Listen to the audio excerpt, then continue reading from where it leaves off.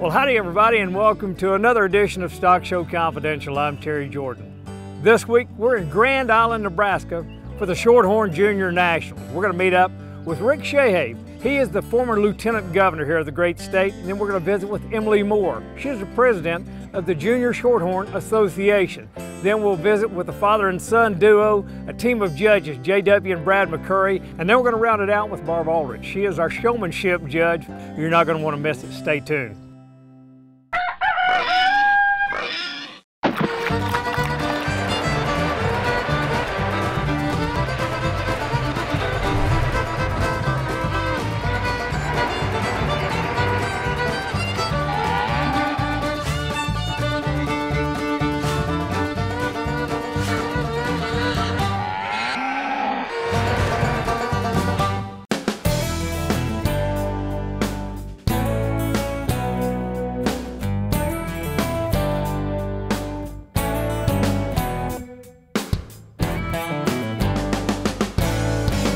Welcome to this year's National Junior Heifer Show in Grand Island, Nebraska. I'd like to cordially welcome you all to Grand Island. My name is Kent Jakey.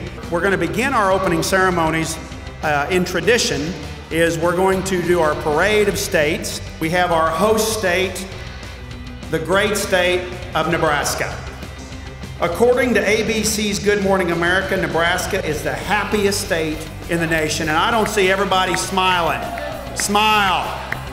The next state, Alabama, Arkansas, California, Colorado, Florida, Georgia, the great state of Illinois, Kentucky, Michigan, Minnesota, Tennessee. Next we have Texas. Okay, that concludes our parade of states. I do have some introductions that I'd like to make. Now it is my distinct pleasure to introduce, to give a welcome to the great state of Nebraska, and we couldn't have picked a better person to do that for us, someone that should know quite a bit about this great state, Mr. Rick Sheehy, the famous Lieutenant Governor of the great state of Nebraska. Rick.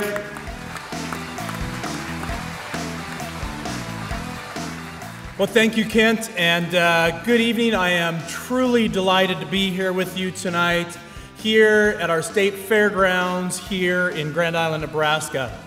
I want to welcome all of you to the state of Nebraska, and it is an honor to host the Junior National Shorthorn Show here, and we welcome all the parents, friends, and participants. You know, agriculture is Nebraska's #1 industry, and it has played a very important part in our viability through the last couple years through this recession. You know, when we talk about agriculture, Nebraska is a very large cattle producer. We produce a lot of pork. We grow a lot of popcorn. We grow a lot of corn. Actually, 35% of our corn goes towards ethanol production. So we believe that when Main Street stays strong, that's because agriculture has been strong here in Nebraska. But cattle is the largest part of our agriculture industry. It contributed about $17 billion into our economy in 2010. Actually, about $7.5 billion of that $17 billion came from cattle itself. We are one of the largest red meat producers in the country. And so we're very proud, and we know that there is a significant demand for quality, safe agriculture products that are grown in Nebraska and across the country worldwide. Well, we do know that by the year 2050 there are going to be 9 billion people living on the globe. That's 2 billion more than we have now. And so the statistics have shown that farmers and ranchers that are involved in production now are going to have to double their production in the next several years just to keep up with the demand. And so we know Nebraska and all the other states around the country truly do feed the world. Here in Nebraska, our state government is very involved in agriculture, whether we're talking about livestock production, grain production, renewable fuels as ethanol and biofuels. So we work very closely with our Department of Ag to make sure that we have a clear understanding of our industry and really how it affects the state of Nebraska. Well, you know, we here in Nebraska, we believe that education and economic development go hand in hand. Each one has to have the other. Our University of Nebraska campus in Lincoln was very close to our state fairgrounds, and there was truly a need for us to expand our educational facilities to what we now call Innovation Campus. It's a place where we are focusing on food, fuel, and water, all the components which are very important to our land-based educational institution, but also to agriculture. And so with Governor Heinemann's administration, the state legislature, working with the city of Grand Island, we had the opportunity 2 years ago to build a state-of-the-art state fairgrounds. But most what we're proud of is the livestock facilities that we have here on the grounds. It's a great place for the participants to be in a great environment, but it is also great for the livestock in which they're showing. And I just want to say thank you for coming to Nebraska for this competition. I want to wish you all the best luck. I know that you will work hard. This is a great association, and enjoy the rest of your time in Nebraska. Stockshow Confidential is brought to you by the following sponsors: Sullivan Show Supply and Stockshow University, Sure Champ, Showmaster Feeds, Justin Discount Boots and Cowboy Outfitters, EB Trailers, Luberson Livestock, and StockshowConfidential.com. When it comes to the livestock industry, nobody has more pride for their products than Sullivan Show Supply. Our products are handmade by many retired farmers right here in America. And for them, this isn't just a job, it's their lifestyle. We work hard to produce the highest quality products in the industry for every family like ours that raise, breed, and show livestock. So check us out at sullivansupply.com. Welcome back to the Shorthorn Jr. Nationals here in Grand Island, Nebraska. We're going to head into the ring and talk with a father and son duo of livestock judges, JW and Brad McCurry.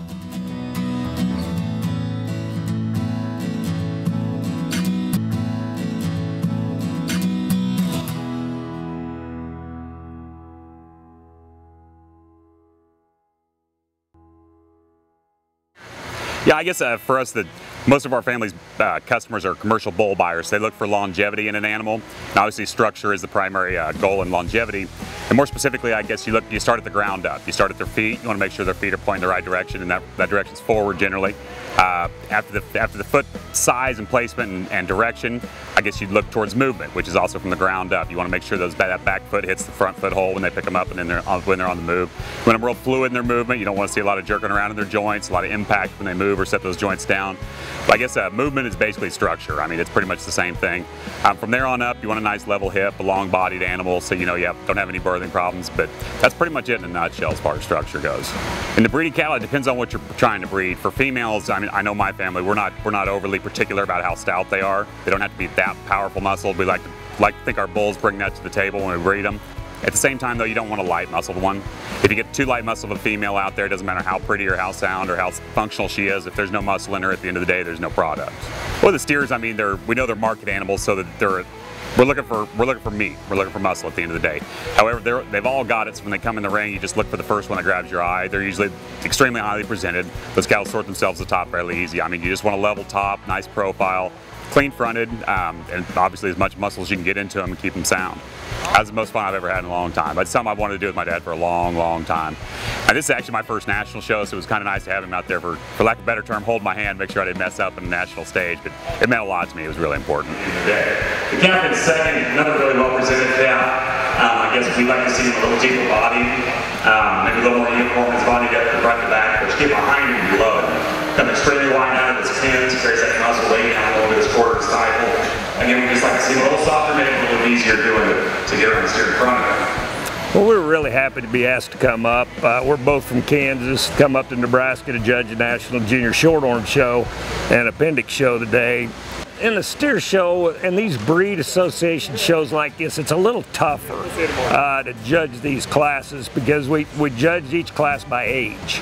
So we're looking at babies that aren't going to hit their terminal date for, you know, 120, 160 days.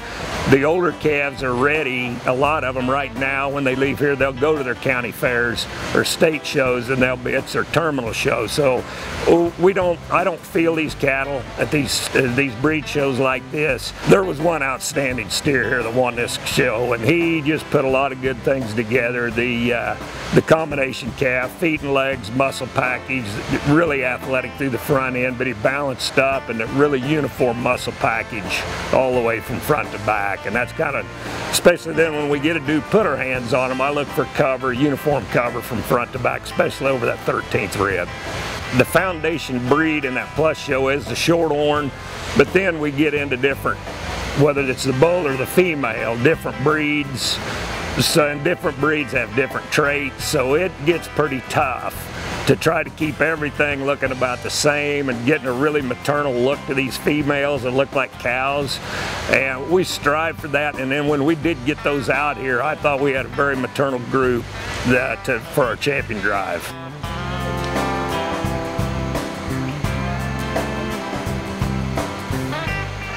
Selected as our champion Shorthorn Plus female. It's a lifelong experience for all of us, and now Justin, my oldest son, he's gone out on his own with his girlfriend and they have their own little deal going, and it was quite an honor. I asked him if they asked me to have an associate here, and first one I thought of was Justin, so it is a unique and very fulfilling obligation, I should say. Let's put our hands together and thank Brad and J-Deb for doing our evaluation this afternoon. They'll be back tomorrow for our own show, but I appreciate their comments today, and let's thank them again.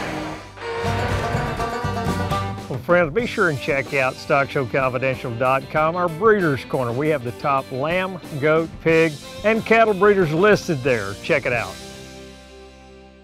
Sullivan Farms in Dunlap, Iowa markets over 350 head of Shorthorn and Shorthorn Plus cattle each year, reaching over 30 states. They were the breeder of the Grand Champion heifer at the 2012 National Junior Heifer Show. They also had the Grand Champion Shorthorn Plus heifer at the National Junior Heifer Show, Supreme Champion female at the 2012 North American Grand Champion heifer, to 2013 National Western Stock Show, and Grand Champion bull at the North American and the 2013 National Western Stock Show. Mark your calendars for the next production sale at Sullivan Farms, Sunday, October 20th, 2013. Get online at www.maternallegends.com to learn more about this exciting program. For maximum performance in the showroom, Luberson Livestock. For lifelong joint health, Luberson Livestock. For stock show animals and your beloved pet, Luberson Livestock. Luberson Livestock's oral supplement developed by Dr. Stephen Alday is safe and 100% all natural. Luberson Livestock's patented hyaluronic acid formula ensures the integrity of synovial fluid, the key component for protection and lubrication of all joints. Keep your livestock floating with Luberson Livestock.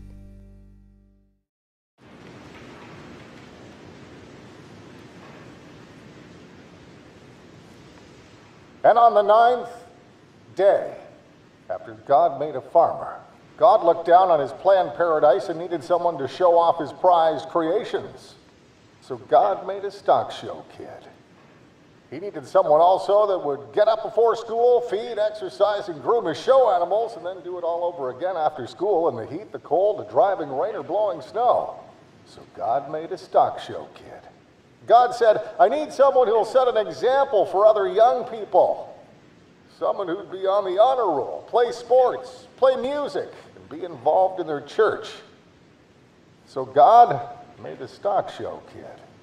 God said, I need someone who will set a standard, who will teach a lesson about being a humble winner and a gracious loser. Someone who will travel all night, stay up all day, and be ready for the show ring in 5 minutes. So God made a stock show kid. It had to be somebody that, when asked, would shear a lamb, fit a steer, show a pig or goat for a friend, that knows how to change a flat, back a trailer, and asks for nothing in return. So God made a Stockshow kid. Someone who would bond a family together as parents gaze across the show ring with a laugh, a sigh, and sometimes a cry, and with a smile in their eye, and then reply. They are just like me, doing what Mom and Dad did. So God made a Stockshow kid.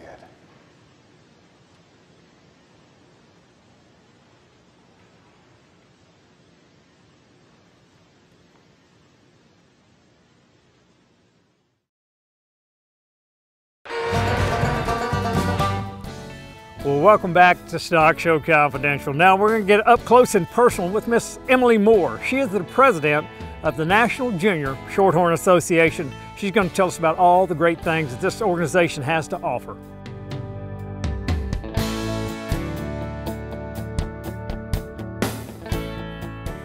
My name is Emily Moore. I'm from Jerseyville, Illinois. I'm currently serving as the president of the American Junior Shorthorn Association.